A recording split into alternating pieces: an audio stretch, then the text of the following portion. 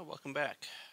So in the last video, designed this up, and after I stopped recording, I went ahead and put some paint on some wood and was waiting for that to dry. And looking at this, going, that kind of looks like a trash can. Um, so I made a cop. I rolled back to before I put these cuts in the side, made a copy of the first side, and then I modified the copy and I changed it to more like that. And the thought there was, it looks a little bit nicer, and if the bulb is too intense, well, I can just, cut some cotton panels and glue them on the inside. Um, so went ahead, made this as it is, cut all the parts, and assembled. Actually, I'm still waiting for the glue to dry for this little stack right here, but it's basically assembled. Check that it all goes together, and I think it looks good. Not going to throw it away or anything, but there's definitely room for improvement. So that's what I'm going to do today. So this is kind of a, I guess you could say, a continuation of the last video, because it's going to be, talking a little bit about a iterative design, improving what I've already come up with, because in the last video I basically started with a couple of parts I salvaged out of an old lava lamp and got to here. Now I want to take the basic concepts that I came up with here and just improve them a little bit. So I made a couple of notes. First, twine corners. So basically these teeth make this incredibly difficult to assemble, because each of these panels needs to slide down into these holes, which are intentionally very tight. I mean, there's no glue holding these, and you can lift it with the top, or lift it by this top panel, and it'll hold, because it's basically just a press fit. But the challenge with that is, with these teeth the way they are, you have to assemble multiple panels at once. You have to put this one in, just barely get it into the holes down here, then put this one in to match it, and go all the way around, and then press them all down. And the top isn't so bad once they're all kind of oriented with each other, but it's still a real pain to assemble this. So what I'm thinking is, instead of having these teeth, I would just have basically cut the teeth off and have a bunch of holes going down here, and just have a piece of nice hemp twine going through the holes, basically stitch them together. That way I can just drop the panels into place and run the twine through. Obviously, stitching the twine through is going to be an extra step, but it'll still be less work. And plus, there's nothing necessarily holding these together other than friction, which does a good enough job, but it's hard to get them exactly perfect. And it took forever to get them to where they are on mine, and even then, some of them aren't quite right. So the twine should make that a lot easier, because I can just match up the two corners that butt and then tighten the twine down. So I already have some pretty nice hemp twine. It's 1 millimeter diameter. It's a little less than that, but I'm going to call it 1 millimeter so that it's easier to get through the holes. So second thing is, this hole on the top is too big, and I was thinking it should be shrunken down, but I think it's going to happen naturally anyway, because of something else that I put on the list later. So next thing is golden ratio. If you're not familiar with this, it's basically this visual approximation thing. It goes back to the ancient Greeks, and you can look it up on Wikipedia if you want. But basically, it says that if you want something to look really nice in general, you want it to be about 1.6 times higher than it is wide, which this is, if you look at it from the side, it's almost square. So I want this to be taller or the same height and not as wide, one of the two. This is not really so much a design thing. Basically, I painted this with some bright green acrylic paint, and it looks nice. Uh, but I'm thinking that just with the design and kind of the old school aesthetic and all that, it might look better with a nice wood stain. And I've got some nice. They call it crimson. That's not exactly what I'd call it if I was naming it. It's more of a. It's almost a cherry look. Uh, I think it looks really nice, so I'm going to use that. Um, this item so basically this one kind of was built all around this socket here. So if I were to suppress that socket when I put it in, the whole thing would just cease to exist, basically. Everything else would suppress because it's all based on that. Um, I've ordered some new sockets, which are a slightly different design. They're supposed to arrive sometime tomorrow. But I'm thinking design the whole thing so that I can basically put in whatever sockets, and yeah, maybe I'll have to change the hole at the base or move some things around, but the main parts of the design will be pretty much untouched. And this. So as I said, let me get a couple things out of the way. So this whole stack up right here, there's nothing mechanical holding that together. It's just glue between each of the pieces, and then I use some clamps to hold it in place. And basically waited for that to dry overnight. Started assembling it. Some of the wood gave glue. Some of the glue gave way between these two pieces, so it's glued and drying again. And basically I'm looking at a full day of waiting for glue to dry when I'm thinking it might be better if I made just kind of a rectangular hole here and here and here, and then just laser cut a rectangular dowel that would just slide down into the hole. And that way, it assembles nice and quick. It's super tight and accurate, and I don't have to worry about lining these up so much because the dowel will do it for me. So that's that. Yeah, I did determine that some kind of diffuser is necessary. Since I'm just using LED bulb, cotton's going to be just fine. I don't need anything fancy. Probably just cut up an old pillowcase or something like that.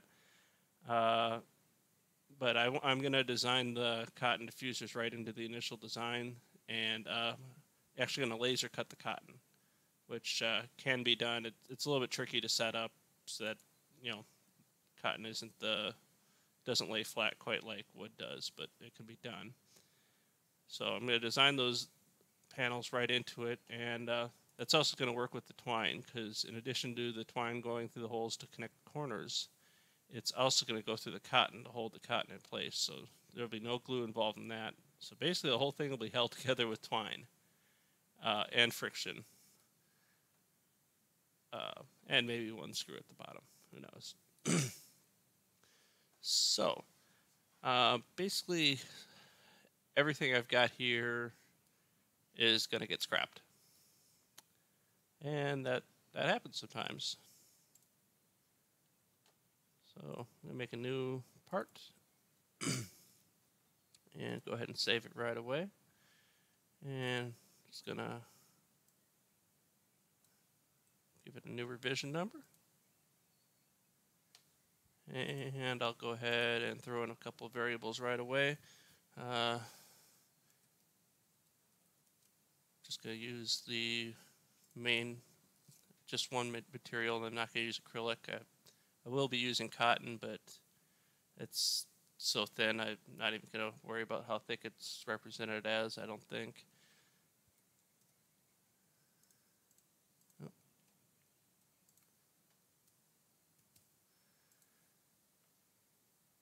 And that's a decent enough start.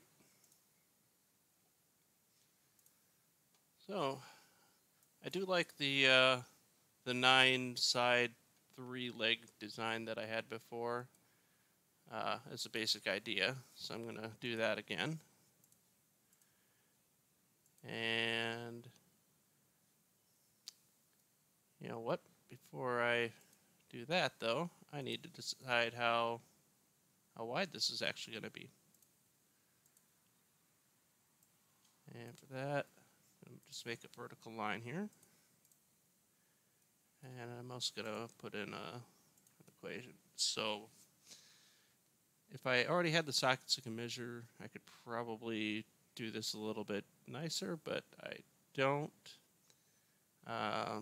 So I'm just going to make a new variable called vert height, and I could change this later. Let's see, probably call it 200 millimeters right now. Let's see that in inches. That would be 8 inches. And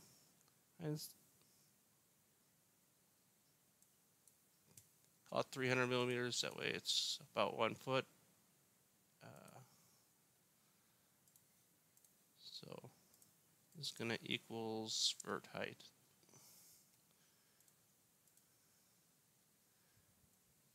And I'm just going to draw a line, do a midpoint on the origin,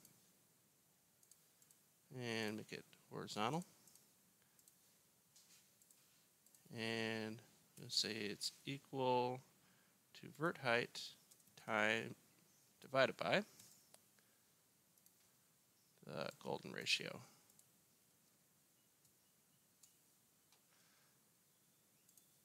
And then I can just drag this sketch I already started down below, or maybe I can't because I referenced it somehow. Didn't mean to. I will fix that real quick though.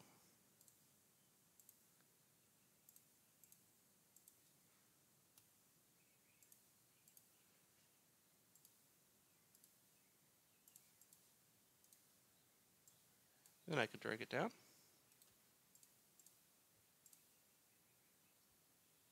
Okay. And go to here. Actually, before I do that, I want to figure out.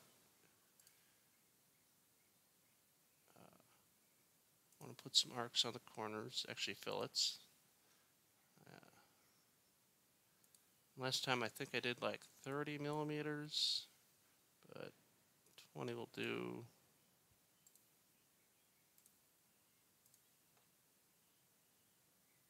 Yeah. Actually, might as well do this right. I'm going to do it at all.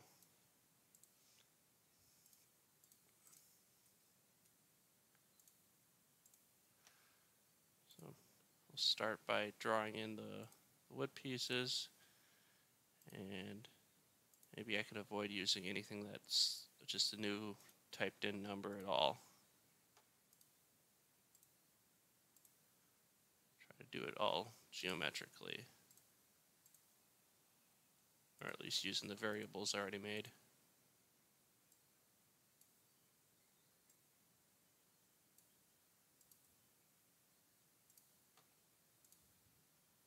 So centering these, making them equals, and now I need the safe dist again.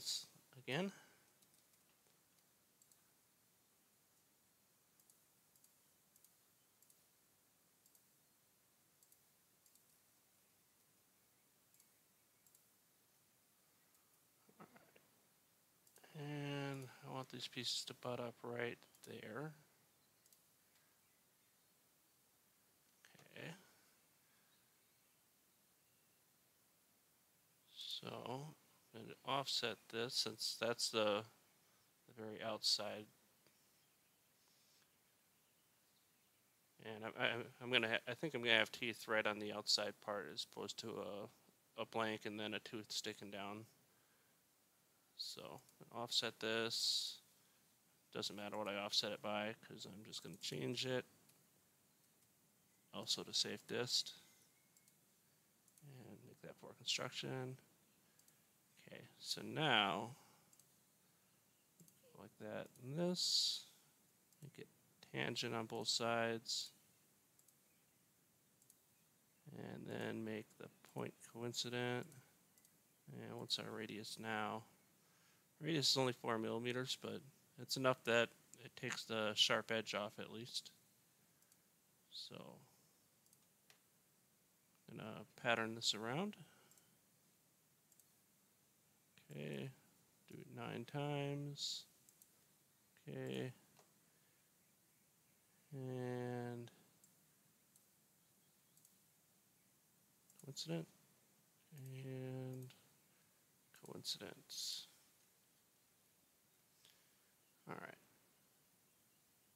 So that is the farthest out point that we've got, but you're not really going to notice that so much when you're looking at it from the side. What you are going to notice more is these walls. So I'm going to make one more circle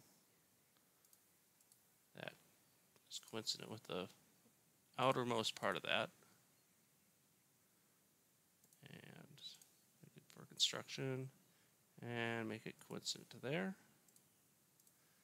Okay, so that's not going to work because, well, it might just work. I'm going to draw one more line, one more rectangle in just to get an idea of what I'm dealing with.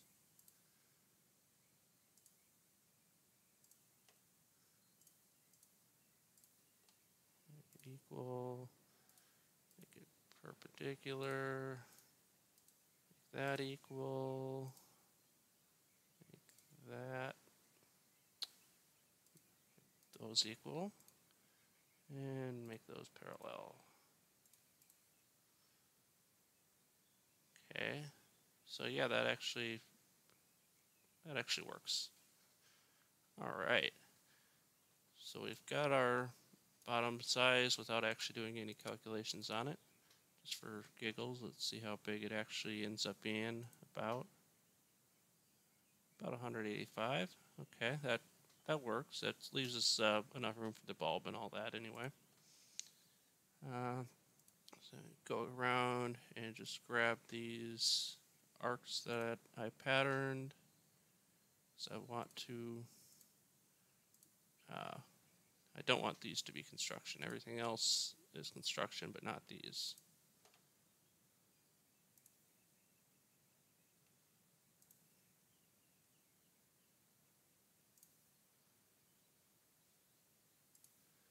And then I'm going to just draw lines between them.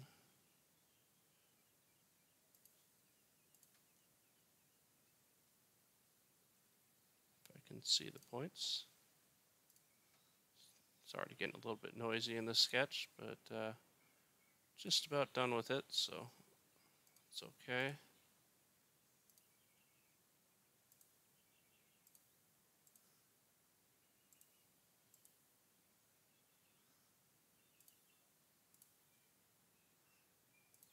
All right. And just for, don't even need that. I'll worry about the center later. All right. And I want this to be going up. It doesn't really matter in theory, except I want it to be a part of this line. So make it equal to material thickness and click OK. I'm going to name this scale 1. And that's actually doubles as an axis, so I don't even have to make an axis right now. I'm going to hide this sketch though. And I'm going to make a plane. It's parallel and coincident. I'm going to take this sketch.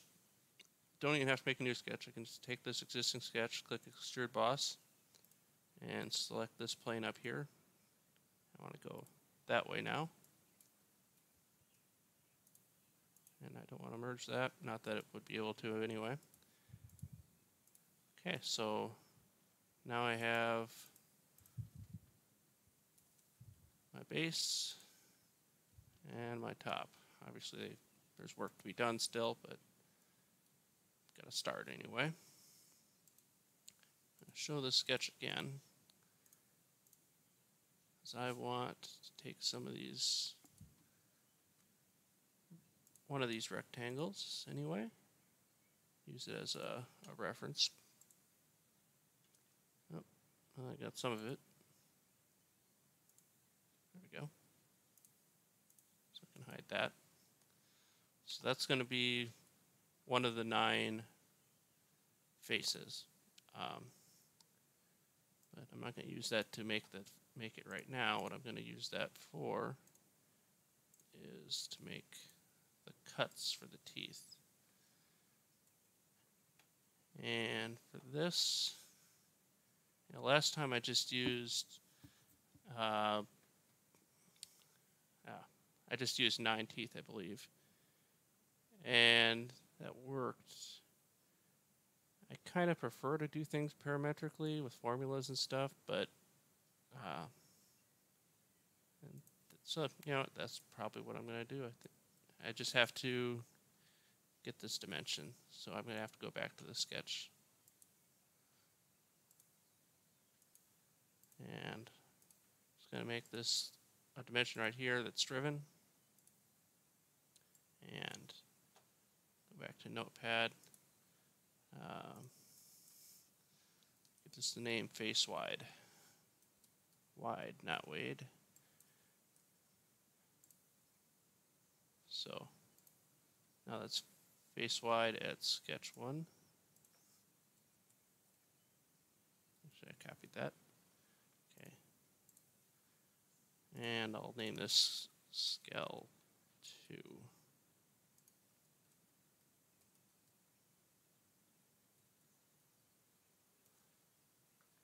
Alright, so then I can go back to here. Now the reason I don't just draw the dimension in this one is that if I do that and I reference it and I rebuild, it's going to throw an error. For some reason, though, it lets me get away with doing it in a previous sketch. It's still a driven dimension, but if you reference a driven dimension in a formula that's from a previous sketch, it's fine. If you reference a driven dimension in a formula from the current sketch, it'll let you do it until you do a rebuild, which I'm going to have to do several rebuilds as I'm doing this. As soon as I do a rebuild, it's going to freak out. I don't know if that's intentional. I would assume not, but it's been a known issue for quite a while, and they don't seem to fix it. So I'm going to whatever. So we've got that, and kind of going to do the same thing we did for math way back in the when I was doing the dice or the die. So I'm going to make parallel equal, just give them a random dimension, doesn't really matter, and just draw some lines. Basically just using these for math. So perpendicular, okay. So this is going to be equal to that divided by the material thickness. Okay. Oh, before I forget, I'm going to make all these for construction. So this one is going to be equal to that. Nope. Parentheses, that minus 1 divided by 2. Okay. This one is going to be equal to int, so we're rounding down of that. Okay. And so that we want to put a name on. Actually, we want to go one more step. Equals that plus 1. This is face finger count. That works.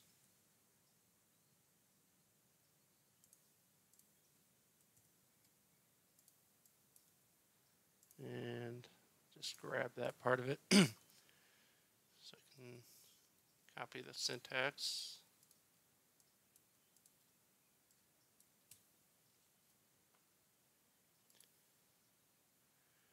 And then these, I guess, are not actually needed.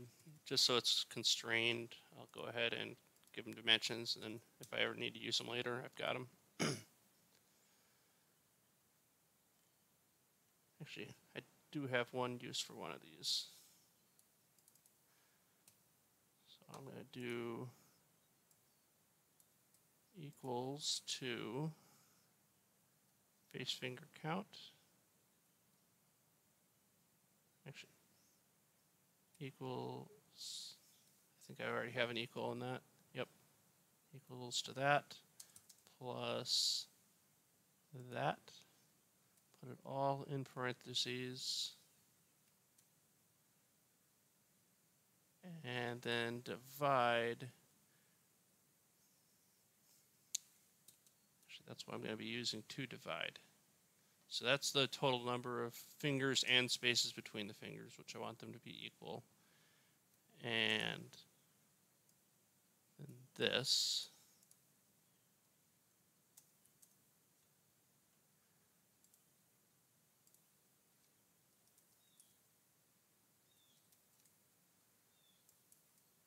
is called just finger wide.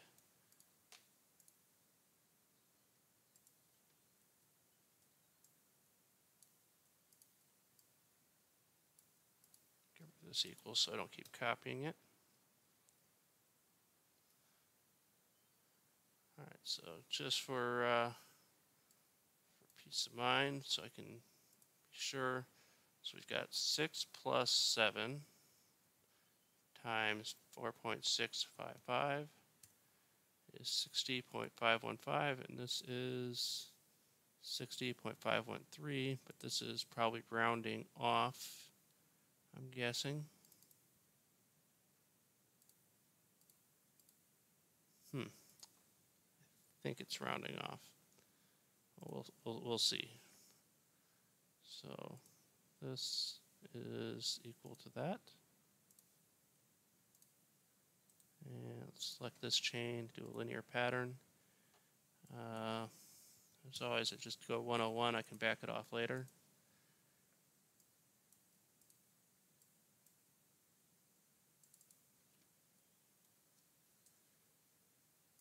Okay, so then I want to draw just a construction line and make it equal. And let's see. Is there even a difference between these two? So I selected that, I'm holding down Control, select other, and I want the other line.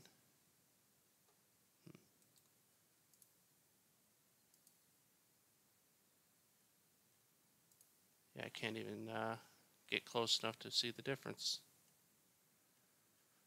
All right. What if I just go like this? 60.513, 60.513. All right, good. So we got those. So we got one side covered, but we need 8 more sides. So I'm just going to select the lines I want. And I'm going to do a circular pattern with 9 elements. And it doesn't fully constrain, so I'm going to just pull outward, and then I can put it on the center. And how's that turn out? Less than ideal. So, yep, that's not something we want. We don't want. It's not going to fall apart, but we don't want that.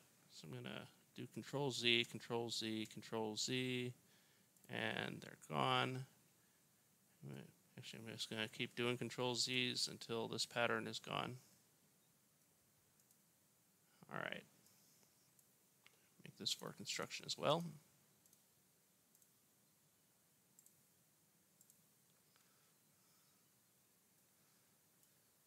So this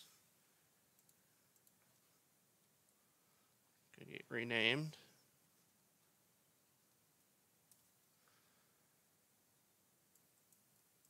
And this is going to get renamed as well, because we want this to be that. Got interrupted, had to stop recording, and then when I click start recording again, it, I guess I didn't click it hard enough or something. Just when I went to look at it, it was not recording. So, I only did a couple things. Basically, I was working in the sketch, and I made this pattern basically the same way I made the pattern that, had the cuts all the way out here. I just made it here. So that way I don't have zero thickness between them right there, which would throw an error with SolidWorks. And plus, it not good design anyway to cut like that. So then I did an extrude cut through all both. And then I drew in this circle just to remind myself where the first tooth of the first side is. It may come in handy later. And then made a circle, made it tangent with the first tooth, offset it by double the safe distance, and ended up with approximately 150 millimeters. Obviously that'll change when I change variables like the wood thickness and all that. But so I've got the hole that I can then do an extrude cut and just go through this one piece. So now got a hole in the top that light can come through. It also makes it possible to change the bulb, and it also makes assembly a little bit easier, especially if I'm going to have to be reaching in and out of there over and over again to sew it together with the twine. So, see, I am going to start a sketch here, and I want to show this sketch again, because I'm going to take this line and this line and convert them. I can hide that sketch and so rename this first tooth so I remember what it is, and then I can hide it as well. So I'm going to take these lines, finish them up, and I'm going to do an extrude boss, and I'm going to go up to surface, and I want to go up to here, and I want to start from down here, and I do not want to merge this. So that's a nice long thin panel right there. I'm going to do a move copy bodies, and just want to make in place copies of these two. And I'll hide the originals. Oh, I want to use a combine, subtract. So this is my main, and these two, the copies I just made, subtract those. So now I've got the teeth on this panel here. Alright, now I could start patterning it, but I figure I might as well actually finish making the design. That way when I pattern it, it's all just, I can just pattern the whole thing all at once. So I'm gonna hide these, the top and the bottom. So I've got this panel to work with. I'm also gonna hide this sketch. So I'm just looking at it, and I'm gonna do a normal too. And I'm gonna sketch on this. So I'm going to need to make a whole bunch of circles down this and a whole bunch of circles down this. And I'm going to want the circles on this side to be like halfway between the circles on this side.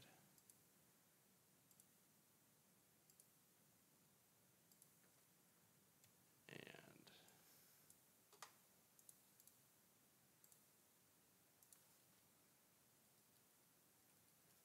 make a new variable.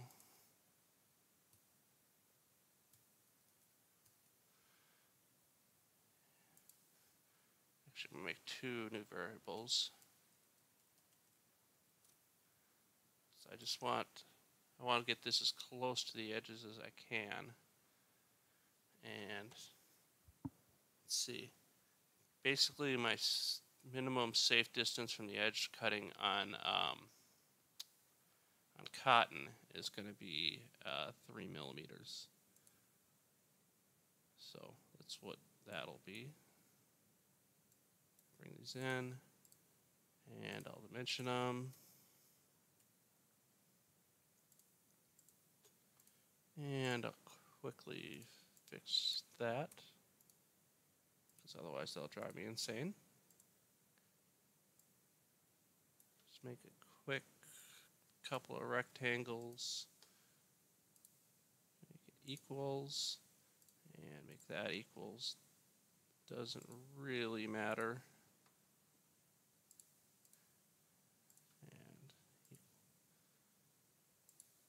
And this doesn't really matter. This does, so we're going to dimension it as, could have sworn I just fixed that.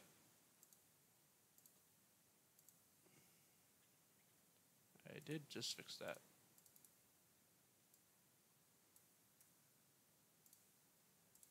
Okay, and I'm going to select that, make it for construction, select that, make it for construction, and then I'm going to go tangent, and I'm going to realize that doing it this way it could cause me problems later.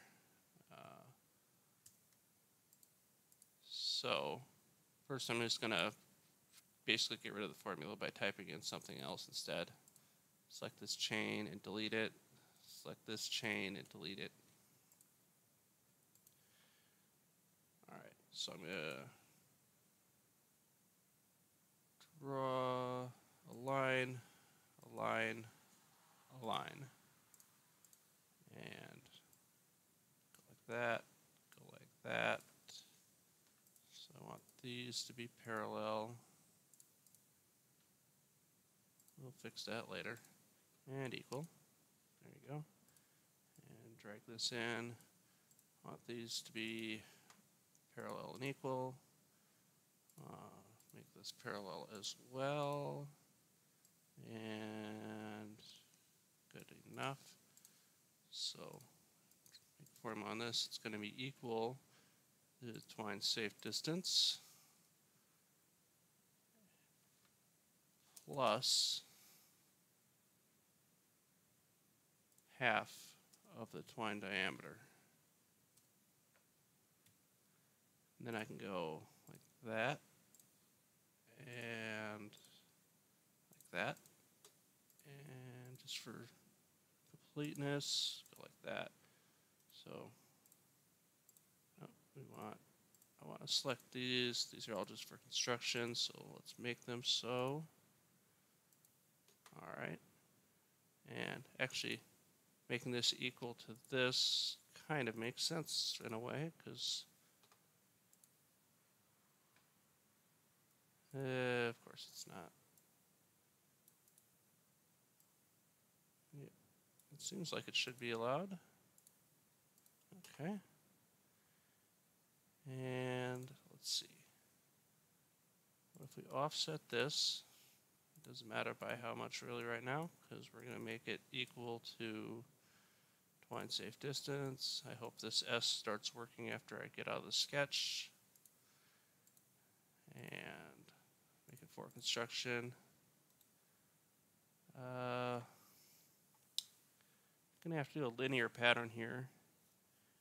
And it's going to be driven by a formula that I don't have the resources to actually make yet. So that's okay. We'll fix that later.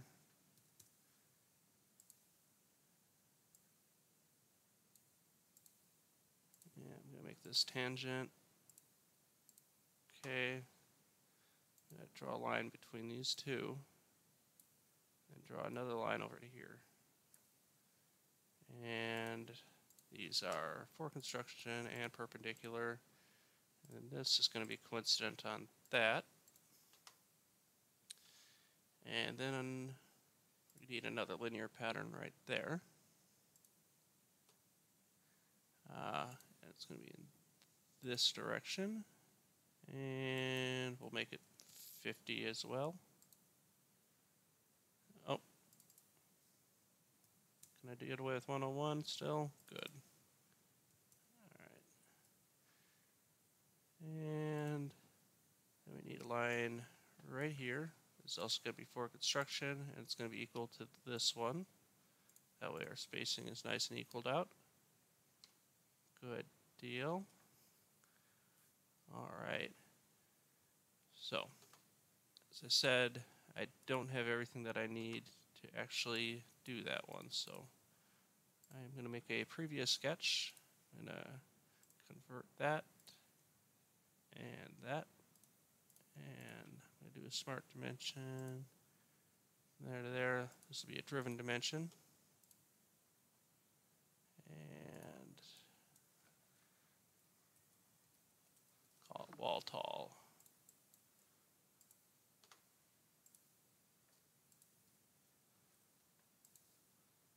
And scale 3. Did I already make a scale 3? Nope. Okay.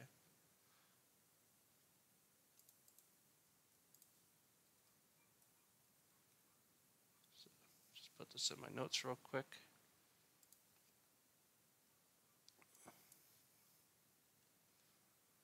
All right. So we need to figure out how many of each of these there should be, which is going to involve a little bit more complicated math than normal. Not too bad. Although saying that, I don't know if I want to have just an insane number of these.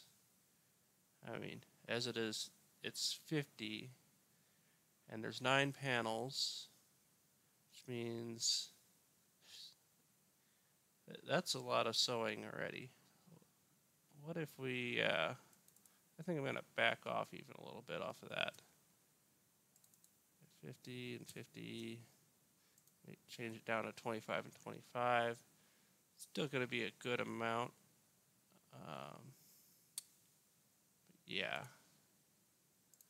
Get rid of this tangent relation. Actually, I'm going to delete scale 3. I don't need that anymore. And drag this down, drag it down,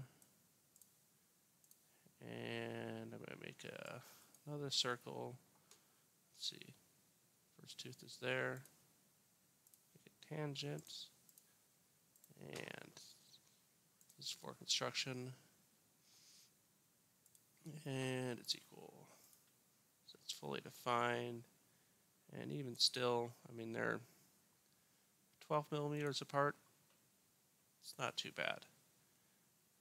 It's a reasonable space. It's a little under half an inch in freedom units.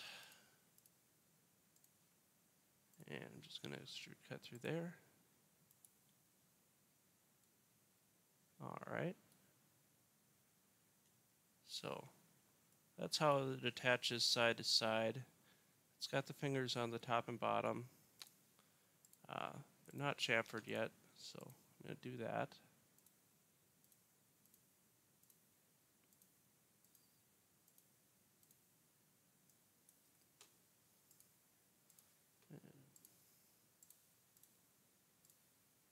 Construction.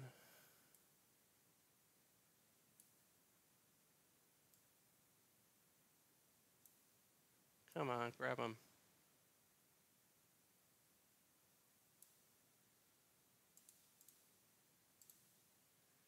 Need a new variable.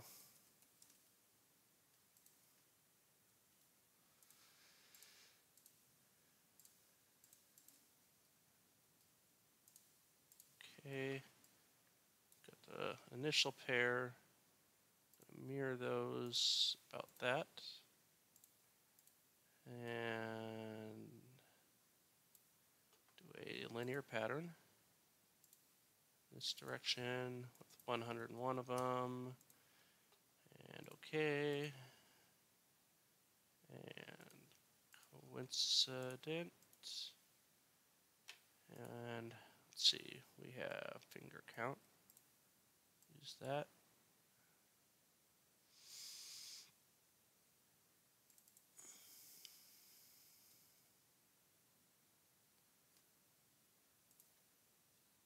And then we just need to constrain this one at the bottom. It's fully defined.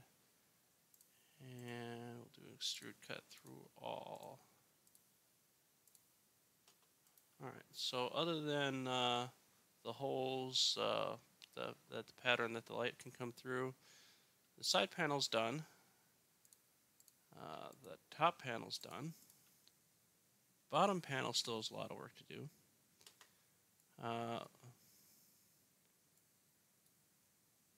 Would like to, basically I'm just going to start thinking about what kind of design is going to be on there. And I think I'm just going to upload what we have right now. And maybe I'll get some in the comments. Give me an idea of what to put there.